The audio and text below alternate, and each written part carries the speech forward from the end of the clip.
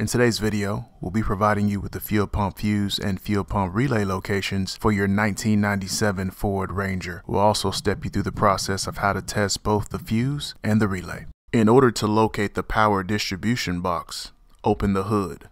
The fuse box is located on the driver's side. Remove the access panel to reveal the fuses and relays. The fuel pump fuse is a 20 amp fuse. It is fuse number 3 on the fuse box diagram. The actual physical location of the fuse is shown in the picture. Please keep in mind that this fuse powers both the fuel system and the anti-theft system. The type of fuse used for this component is a maxi fuse. We'll leave a link down in the description below of where you can get some replacement fuses. Next, we'll show you how to use a multimeter to verify whether or not your fuse is good. This is how you perform a resistance test using a digital multimeter. First, set your multimeter to resistance mode. Second, after making sure your test probes are in the correct ports and verifying your tool is configured correctly, touch one of your leads to one side of the fuse and touch your other lead to the other side of the fuse. If your display shows OL or doesn't change, this means the fuse is bad.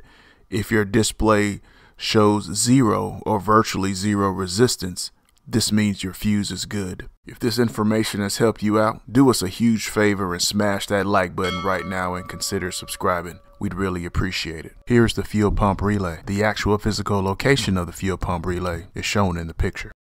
Here you see a picture of a standard 5-pin 12-volt relay. Ford has used a specific relay for a number of years across a wide range of vehicles. If you look on the side of the relay, you'll see the pin assignments. Using this information, we can test the relay by supplying our own inputs and monitoring the outputs using a multimeter. Pins 85 and 86 are the control side of the relay. We can provide our own power and ground as shown in the diagram. Pins 87 and 30 are the load side of the relay. If the relay is good, when we apply a power and a ground to the control side of the relay, as shown in the picture, we should see continuity or virtually 0 resistance on pins 87 and 30. The relay is bad when we apply a power and a ground to the control side, as shown in the picture, we'll see OL or no change on our multimeter display. When bench testing relays and other components like this, we recommend the Power Probe 3. We've owned this tool several years and have many videos showing it in action. The Power Probe 3 makes it very convenient to apply power and grounds when testing components. If your relay is bad and you end up needing to replace it, we'll provide links to some replacement relays down in the description below. As a DIYer, when it comes to getting access to information that will assist you with servicing and maintaining your own vehicle, we recommend Mitchell 1 DIY. With Mitchell 1 DIY, you get not only access to quality in-depth wiring diagrams for your vehicle, but you also get component locations, component tests, technical bulletins, and much more. If you'd like to learn more about the service, please see the link down in the description below for more details. Once you get on the Mitchell 1 website, be sure to check out the free demo of everything that's included in your product subscription.